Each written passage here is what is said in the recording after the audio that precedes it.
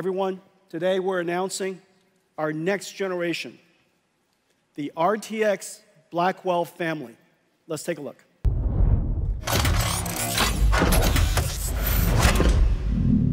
Our brand new GeForce RTX 50 series Blackwell architecture. The GPU is just a beast. 4090 performance at 549. Starting from 5070 all the way up to 5090. 5090, twice the performance of a 4090. Well, it is incredible, but we managed to put these in gigantic performance GPUs into a laptop.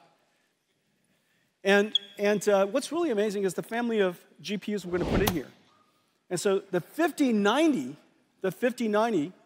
will fit into a laptop, a thin laptop. That last laptop was 14.9 millimeters. You got a 5080, 5070 Ti, and 5070.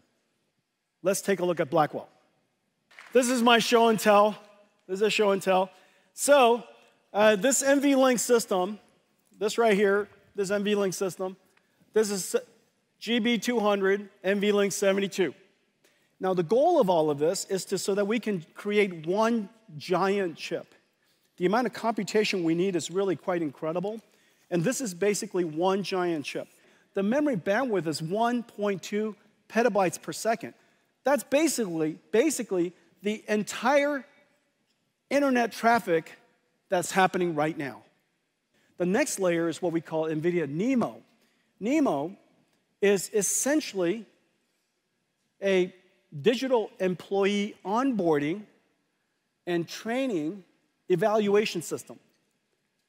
In the future, these AI agents are essentially digital workforce that are working alongside your employees, doing things for you on your behalf. AI agents are the new digital workforce, working for and with us.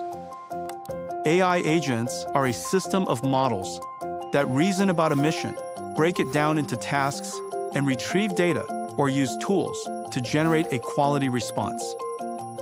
NVIDIA's agentic AI building blocks, NIM pre-trained models, and NeMo framework let organizations easily develop AI agents and deploy them anywhere. We would love to be able to take that AI everywhere. I've mentioned already that you could take NVIDIA AI to any cloud, but you could also put it inside your company.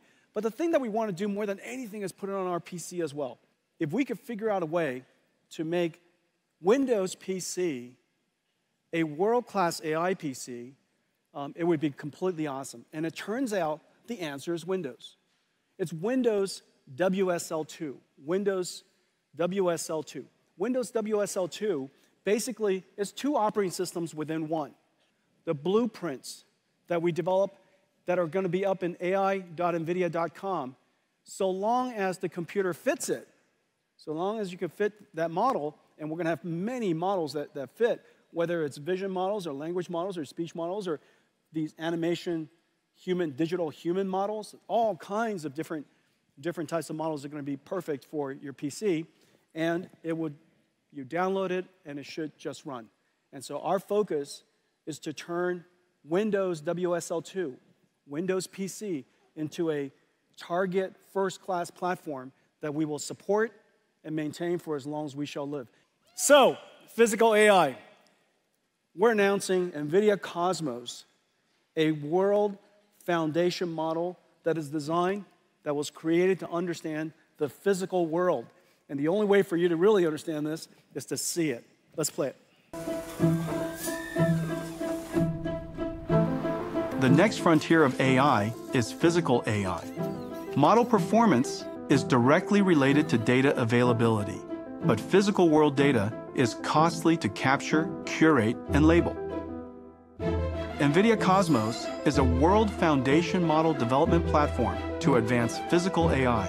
Cosmos models ingest text, image, or video prompts and generate virtual world states as videos. Cosmos generations prioritize the unique requirements of AV and robotics use cases, like real-world environments, lighting, and object permanence. Developers use NVIDIA Omniverse to build physics-based, geospatially accurate scenarios, then output Omniverse renders into Cosmos, which generates photoreal, physically based synthetic data. Developers use Cosmos to generate worlds for reinforcement learning AI feedback to improve policy models, or to test and validate model performance. Even across multi-sensor views, bringing the power of foresight and multiverse simulation to AI models, generating every possible future to help the model select the right path. Working with the world's developer ecosystem, NVIDIA is helping advance the next wave of physical AI. Every robotics company will ultimately have to build 3 computers, fundamental computers. One computer, of course, to train the AI. We call it the DGX computer, to train the AI. Another, of course, when you're done, to deploy the AI. We call that AGX. That's inside the car, in the robot, or in an AMR, or at the in a stadium, or whatever it is. These computers are at the edge, and they're autonomous. But to connect the two, you need a digital twin. And this is all the simulations that you were seeing. The digital twin is where the AI that has been trained goes to practice, to be refined, to do its synthetic data generation. These 3 computers are going to be working interactively. In the future, every factory will have a digital twin. And that digital twin operates exactly like the real factory. The next example, autonomous vehicles. The AV revolution has arrived. Well, today we're announcing that our next generation processor for the car, our next generation computer for the car, is called Thor. I have one right here. Hang on a second. This is a robotics computer. It takes sensors and just a madness amount of sensor information, process it,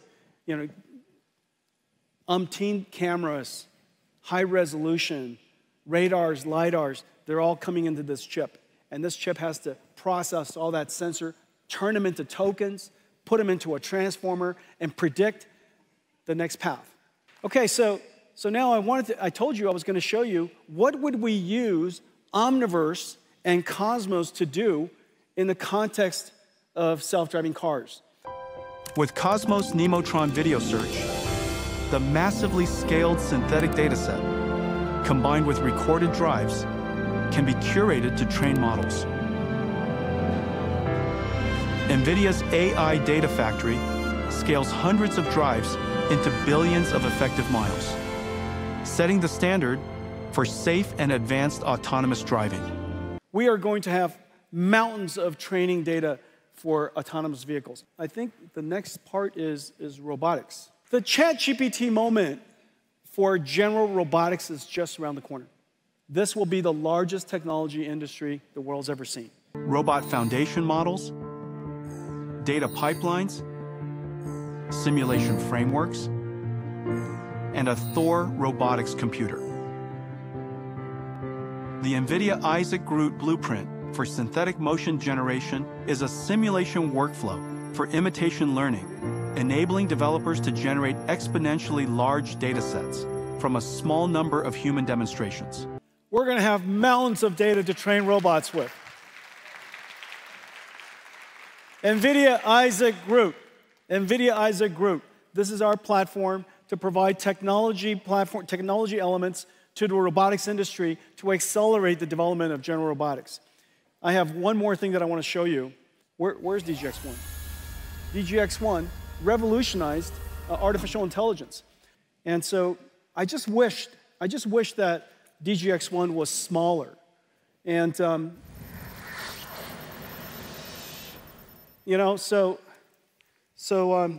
imagine, ladies and gentlemen,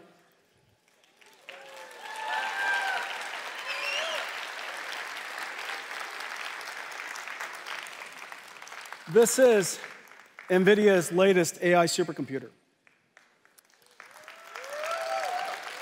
And it's finally called Project Digits right now. All of NVIDIA's software runs on this. DGX Cloud runs on this. This sits, well, somewhere, and it's wireless or, connected to your computer. It's even a workstation if you like it to be. and you could access it, you could reach it like a cloud supercomputer, and NVIDIA's AI works on it. And it's based on a super secret chip that we've been working on called GB110, the smallest Grace Blackwell that we make. And this little thing here is in full production. We're expecting this computer to be available around May timeframe. Thank you.